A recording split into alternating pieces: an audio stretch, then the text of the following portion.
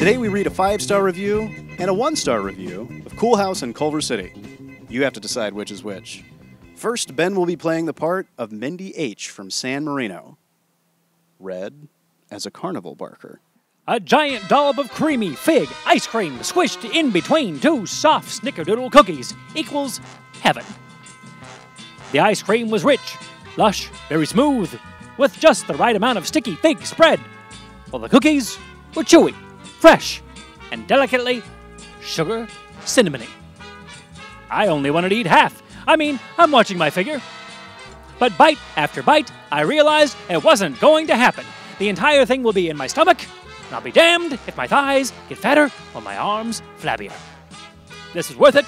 Every single calorie, fat calorie, and carb. I am thankful that they have their own standalone shop. Chasing after food trucks just ain't my thing. I like stability, and when I want something, I want it now.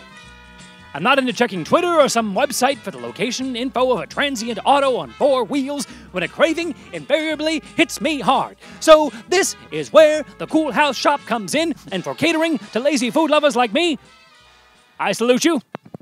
And now I will be playing the part of Linda M. from West LA, read as Frankenstein's monster. Oh God, place so freaking meh, which is so weird.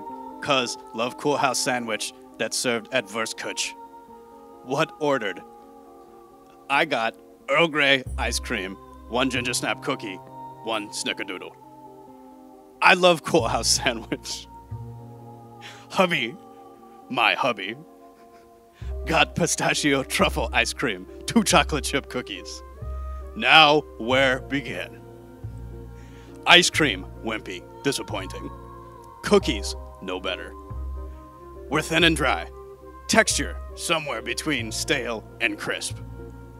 No idea how place popular as it is. Honestly prefer Diddy Reese generic ice cream sandwich. And really wanted to love this place. Kind of ice cream nut. So here, my recos for ice cream. Al Gelato. Carmela, Scoops, Sweet Rose Creamery, my favorite of bunch. Trust me no ice cream. My Bon Bell Lip Smacker ice cream flavored for crying out loud. Thank you so much, Jason, for coming by. Yeah, thanks, man. And, check him out, Jason_Horton on Twitter.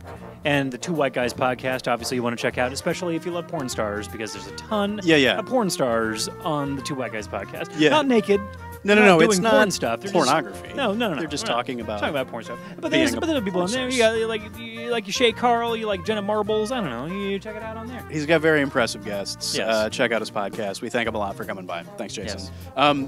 Thanks for listening to LA Foodie. Find a recap of everything you heard on today's show at lafoodie.com. Join us on Twitter or send us an old-fashioned email at podcast@lafoodie.com. And please support us. If you like the content and everything, we work hard, and we think it's good. We hope it's good. We hope you like it.